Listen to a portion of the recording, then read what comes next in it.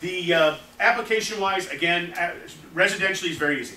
Like I said, the G100 is a 1-bath house, the 145 is 2.5, the 195 up to 5 fixtures, then the 195Ms for anything above that. If you ever have any questions about application, just come talk to Bill. He'll steer you in the right direction, okay? Or if Bill can't answer a question for whatever reason, he can get a hold of us, or you can call us as well. Anything application-wise will help you with. We give you basic piping schematics that show you if you want recirc going in there, how it should be piped. Okay, that's all on there. They're all in the manual, these basic ones. This is our piping schematic for radiant floor heat. Bill has one he drew himself, very similar to this, and it works just fine. As long as you can control that delta T. So if you ever have a question about this, please, please, please see Bill and talk to him. All right, he'll steer you in the right direction. And if it's not going to work, he'll tell you it's not going to work. One thing about Eternal that really surprises people, I've done a lot of job sites where I've told people no.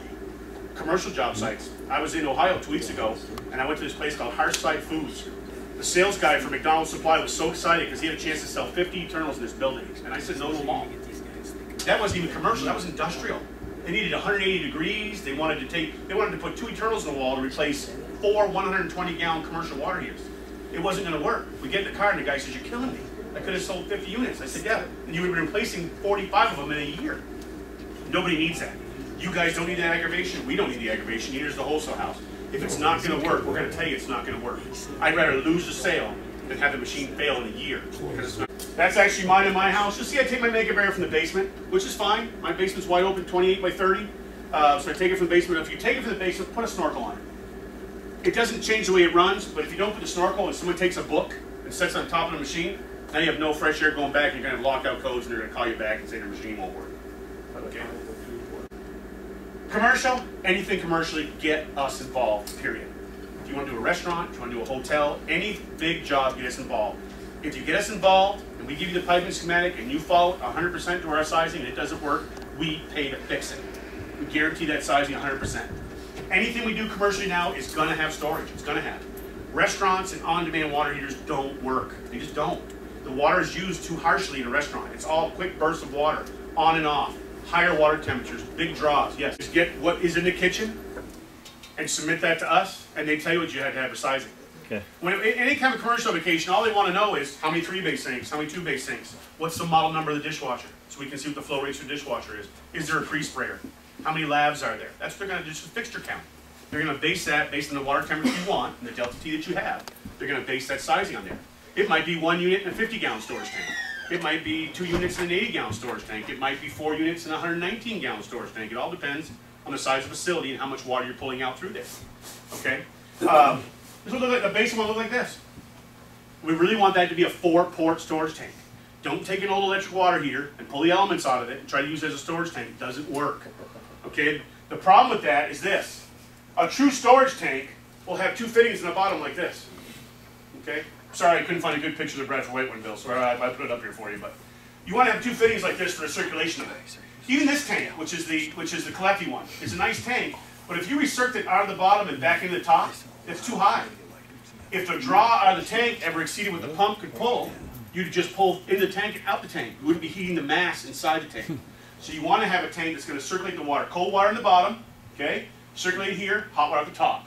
It's going to get the best for your recirculation and the best recovery of that tank itself. There's a small restaurant. There's 1 unit in a 50-gallon 4-port tank. This is a typical drawing right here.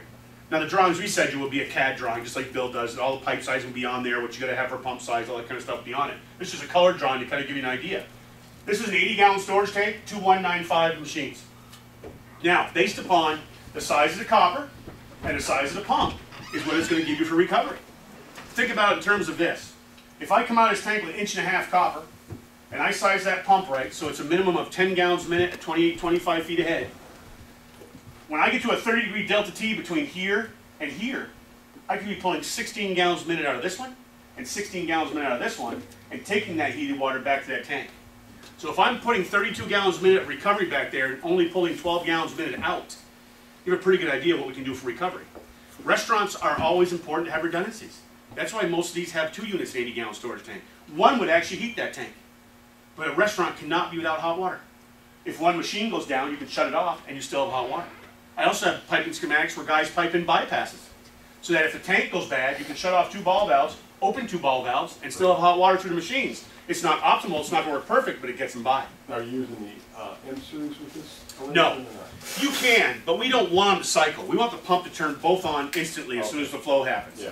A lot of guys have put M's in the past, and they work okay. They're fine, because if the pump's big enough, it's going to cycle them on fast anyway. Yeah. But the S's come on quickly as soon as the pump fires them on. Yeah, Okay, because you got to remember, if you shut the number 5 dip switch off, now they work off flow. So that means you need a half a gallon turn on that one, and a half a gallon turn on that one. So now you need a gallon to make them both activate. Right. But the pump's going to take care of that. Yeah. In this application, if you wanted 140 out of that tank, the Aquastat would be set for 140, the machines would be set for 160.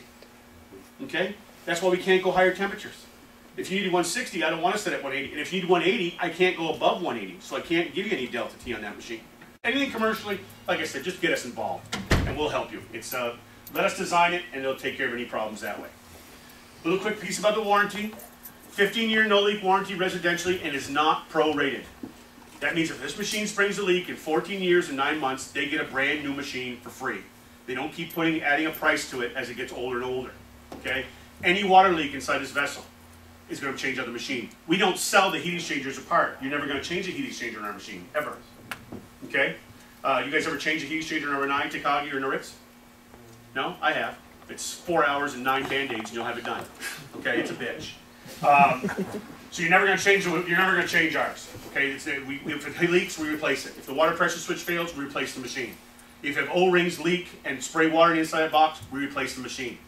Okay? We're not going to mess with telling somebody who now has it totally drenched inside of the machine, say, well, let's just change the board, the gas valve, the fan, you'll be all right. Because now the holes inside of that machine have been compromised. We don't play those games. If it leaks, we replace it. 3 years in the parts, out of the box. As long as the homeowner registers a serial number online, they get the full 5 years in the parts. So it's important to tell your customer that. In the bag with the installation manual is a form. Fill out the bottom with your information, hand it to the homeowner. They've got to go online, it takes 5 minutes. They have to do it? You can do it for them if you want to, absolutely. If you want to provide that service, you can. If your homeowner doesn't have internet, they can call and do the same thing. Okay, so you might think that'd be crazy in our lifespan not to have internet anymore, but I'll tell you, I've been to some places in Kentucky that luckily have power, let alone internet. Okay, but they do have phones, so they can call that way. Labor allowance. Now listen, it's very important the labor part is so you guys understand this. The labor is only for the first year, and it's only on a parts change or a unit change. You're not going to pay for service calls and that kind of thing. So if you have to change a part in the first year, we give you the part, we give you $150 to change the part. If you got to change the machine out in the first year, we give you the machine, we give you $300 to change out the machine. After that first year is done, they'll still have 4 years left in the parts and 14 years left on the heated no leak, but they'll have to pay you to go back and take care of it. Okay? If you have to get a work order, this is what they'll send you from Grand Hall. They'll email it to you, or they can mail it to you if you don't have internet for whatever reason. Fill it out, follow the instructions, send it back. It's usually 21 days from the time we receive it for AP to cut the check and send it back to you. Okay? Lastly, unauthorized returns. This is important. This is important for you guys to understand. It's also important so the whole house is protected as well. You absolutely have the right to pull any of our machines off the wall. You sold it to that customer, you can pull it off the wall. Don't ever let it get to that point. Okay? If you got to go back for a second time for the same service call, pick up the phone. There's way too many resources at your what's this? Somebody give me a word. Thank you, disposal. Thank you very much. To not have that taken care of that. You've got Bill here who can help you. You've got Jim from the rep agency who can help you. You've got a 1866 number furnace machine that can help you. Don't ever let it get to that point. Because here's what happens. You rip it off the wall without permission. You bring it back here. Bill's got to send it back to Grand Hall on his dime. We test it. If it could not have been fixed in the field, wonderful. We credit Bill. Bill credits you. Everybody goes on their merry way.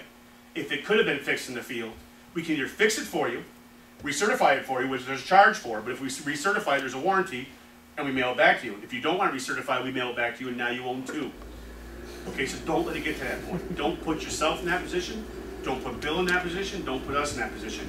Any of the 15 techs in that phone can give you permission to take that machine off the wall. And once the permission is given, it's very easy. The RMA goes to Bill, he sends us a serial number, the credit goes to Bill, and everybody is happy. So don't let it get to that point. One last thing about warranty. If a customer calls you and says they bought a unit online, can you install it for me? Tell them you can install it, but remind them they have no warranty. No leak, no parts, no labor, period.